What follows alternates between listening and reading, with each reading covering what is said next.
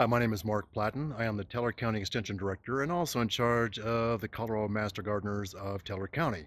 Today we'll be talking about how to build a raised bed hoop covering, and there's a lot of ways you can see this on the internet, all kinds of different designs. I kind of prefer this one myself, so I'm going to show you how this kind of unfolds for me. First of all, I'm going to show you some of the tools we need. I've got my carpenter's pencil there, some actually drywall screws. It can be any kind of screws, but those are about 1.5 inches long. Probably anything from 1 inch to 1.5 inches will be fine. I've got my utility knife. I've got some galvanized tube straps there. This is a PVC pipe cutter, my handy dandy electric drill, and a tape measure. So those are some of the tools that we'll be using today in designing this. I'll show you I've got a couple of my raised beds already covered this way, or at least in the beginning phases there, and all that's left is for me to kind of cover them up. Now my raised beds are 3 foot wide by 12 foot long. There's a reason why I like to have them 3 foot wide, because I can reach them easily from either side of the bed without having to actually put my foot or lean into the bed itself, and which can cause compaction of the soil, which we don't want to have happen. It also makes it a nice size for my particular yard. 12 foot long, that's how I did it. I picked up some 2x12s, and that's Doug Fir 2x12s from Home Depot, I believe it was. So my raised bed is about 11 inches deep with soil, and that's actually enough for most of the raised beds. I hope you can see on these other beds there's equal spacing between the hoops there. And what I've done here, I've spaced them 3 feet apart. So I've got my tape measure laid out here. I'm just going to mark off every 3 feet with a mark. You can see 6 feet there, 9 feet, and my 12 is already done. I chose every 3 feet for my measurements to put these hoops in, because if you get a little bit any narrower than that, like say a 2 foot spacing, could be a little bit challenging getting in between and working the soil and working the beds out. If you get any wider than that, you lose the structural support of it. So on this particular beds, I'm working with every 3 feet on that. All right, what I'm going to do now, since I've finished marking these every 3 foot, I'm going to take my straps here and my screws, and where my marks are, and I'm starting here at the very beginning, so I know there's going to be a place right here.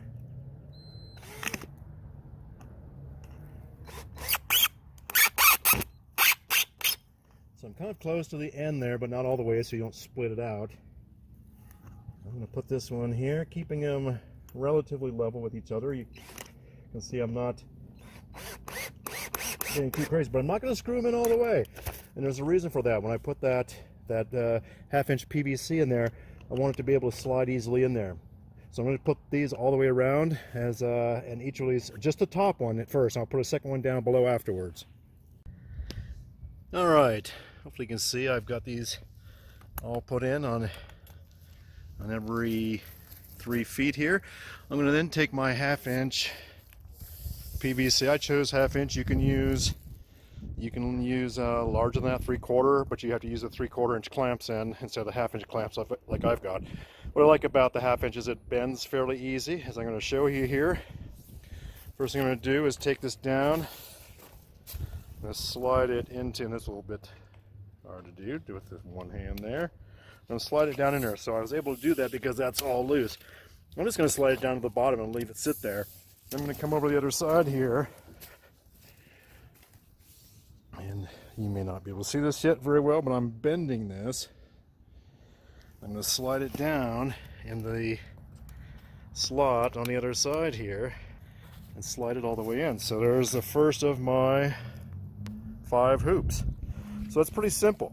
So I'm going to continue to do that along down there, but you can see there's only one hook there, whereas on the other one there's 2 clamps down there, and that'll provide stability. That bottom clamp then will come in, you can see all the way down there, will provide nice rigidity to it.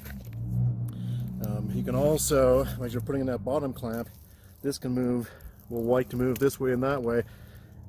See that bottom moving there? You can move them and put the clamp on, and so it's sitting actually vertical. So I'm going to do that. All right, so now I've got the 5 in, And if I hadn't said this before, this is the 10-foot long sticks of the 1/2-inch PVC. Again, you get these from Home Depot, Lowe's, any of those supply stores. They're about just under $2 each, so pretty inexpensive that way. What I'm going to do next is I'm going to look down and kind of see how they are aligned height-wise. Most of them are pretty good, except for maybe the second to last one here, because I want to make sure that they sit. When I'm ready to go, I want them to sit in there a little bit better. So I'm going to just make sure that that's the case before I put the bottom rung on. So I'm going to look at it again from this end. I have to raise that up just a hair. And now they kind of match up fairly decent. So I'm going to put the second clamp on to straighten them up, and then we'll be done with this portion of the project. Now once I've screwed that bottom one on tight, then I can go up and screw the other one, the top one, on tight as well.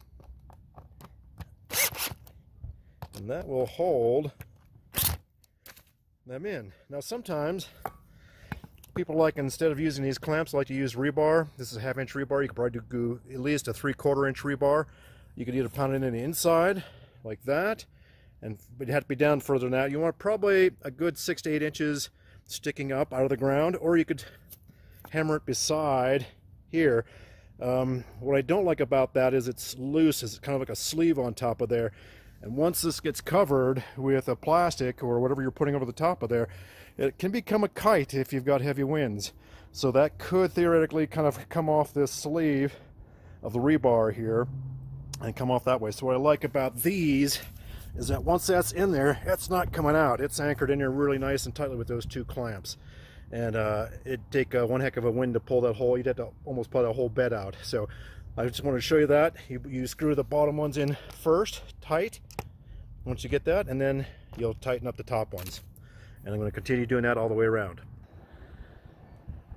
Alright, now it's time for the covering of the beds, and you can do this in a bunch of different ways as well. You can use plastic, you can use cloth, you can use all kinds of different tools. Most times people use this plastic sheeting.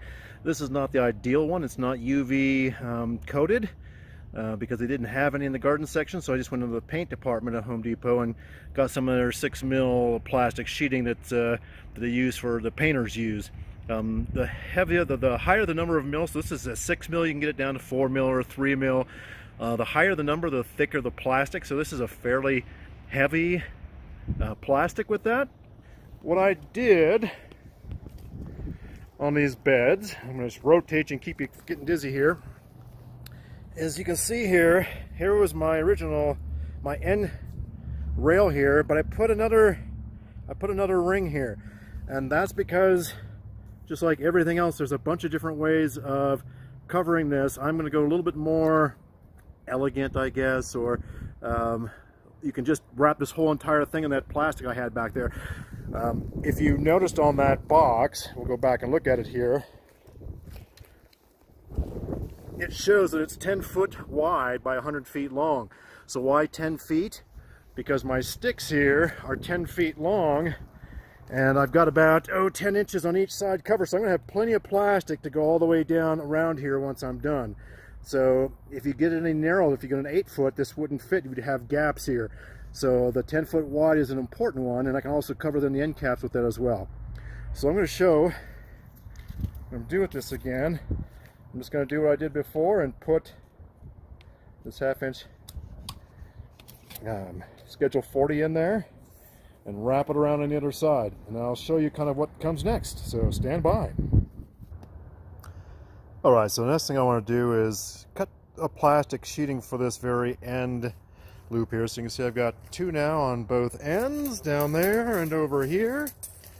I'm actually going to cover this end hoop individually with plastic so I can use the other one. But I need to measure the width of this, which is, as I know the bed is 3 feet wide, this is a little over 3 feet, so I'm going to probably cut the plastic here at 4 feet just so I can wrap around the corners and stuff.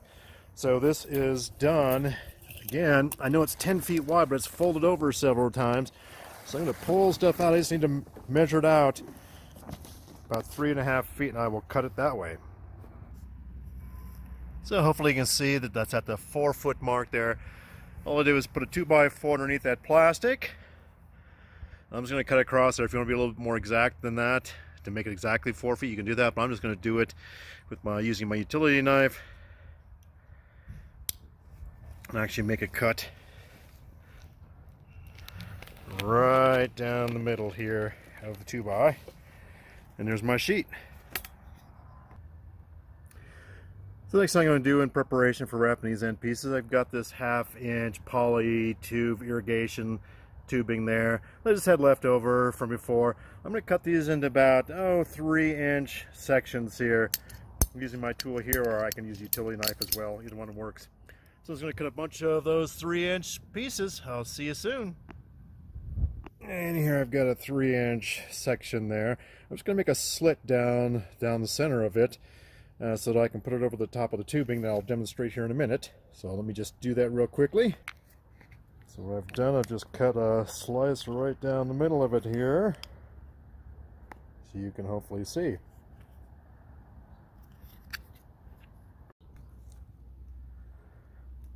Alright, so I've opened up the plastic and laid it over this first hoop, not the second one. It's extended around there. I made sure there was kind of on the inside of the bed here, it's covered down to the bottom piece there. And with these little pieces that we just cut here, all I'm going to do is just slide them right over the top of the end pieces like this, and they actually nicely hold that plastic right to that 1/2-inch Schedule 40 PVC. Now again, if I had gone with that 3/4 inch, I would have probably had to use the 3/4 inch poly pipe for that, but with the 1/2-inch PVC I was able to use this 3/4. It stays under nice and tight, holds it down there, and I'm going to complete wrapping this one up and you'll see what it looks like. So as you can see, I've got quite a bit of leftover plastic there, so I'm going to cut it off, but right at the base of, so right at the bottom of the pit, because I'm going to roll it up then and anchor it down. So I'll show you that in the next step here. So I'm just going to cut this piece off. What I'm going to do is take one of these 1-inch by 2-inch 8-foot long, they were 8 foot long until I cut them into 3-foot long sections, but they were furring strips you can get from Home Depot or Lowe's. They're about $1.25 a piece for an 8-foot stick. Because my beds are 3 feet wide, I cut 2 out of each of those sticks. And what I'm going to do is I'm going to come down here to the bottom, as I mentioned. I'm going to wrap this up. I'm going to roll it up like a burrito here a few times, like that. And hold on one second while I kind of use both hands to straighten it out. So it looks better there. What I'm going to do is I'm going to drill 3 holes through here, because that furring strip tends to split if you don't pre-drill. So I'm going to drill it and I'm going to put 3 screws in there. In this case, you want at least probably 1.5 inches to 1 5/8 inch minimum length screw on this, just to hold it in there. Alright, so what that does then is it really secures that plastic to this final outside edge here. So kind of looks like on the end there. I'll show you the inside here. I can clean that up a little bit better and make it look a little bit nicer, but nobody's going to see the inside very much. What that does is give you a double layer of plastic, a nice insulative area here on these end pieces. So and should protect animals from getting in that with that bottom piece screwed down there. So I'm going to do that to the other end as well, and then we'll put the final cover over the top. Stand by. So both the end caps are done now, and next I'm going to cover the main body. And again, I'm going to turn it sideways here. You could have made this a whole lot easier and just wrap the plastic around the entire thing and clamp it down. It would have been nice and tightly sealed. It would have done the work just perfectly. I'm doing this a little bit higher end with things, and putting a lot more time and even money and effort into it. But I'm going to continue with the process. So the next thing to do is I took a 2x12 and cut it in half. I'm going to use those as my my rails. I'm going to cut the 12 foot of plastic there, maybe a little over 12 foot, probably 12.5 feet of plastic. So my ends are covered. I'm going to use these 1-inch clamps. Probably would have gone with a 3/4 inch if I could have found them, but they didn't have any in stock there, so I went with the full inch clamps, and I'll show you how I'm going to clamp that to the structure. All right, stand by. All right, so now you can see I put those 1-inch clips all the way down, so now that railing can move up and down around there, and it'll structurally hold everything together and also keep that from blowing off or opening up or anything. So next thing, I'm going to do the same thing on the other side. All right, so I've got it now on both sides. Again, what's nice about this is that it lifts right up. And I put some clamps down here to kind of hold everything together on the ends. But I can also use them here on the ends to hold up that, because what most people don't realize is that one of the biggest problems we have in the summer months are that these covered hoop tunnels here get too hot, so you need to let the air in. And so this creates, again, I can just pull that down, lift this up to whatever height I want it, keep the dogs out to whatever level, still gets the air in from there. And it also protects it from hail this way. Now I can scoot this thing all the way up if I would like. And now I've got easy access to the beds, and very simple from either side I've got access. So again, this is a little bit of a more expensive, more intense way of doing things, but I do like this setup here, and does keep the beds several degrees warmer and extends my growing season by about 4 or 5 days on each end, and also, like I said, protects it from hail and critters and other stuff. So I hope you enjoyed this, and we'll be sharing more in the future. Take care.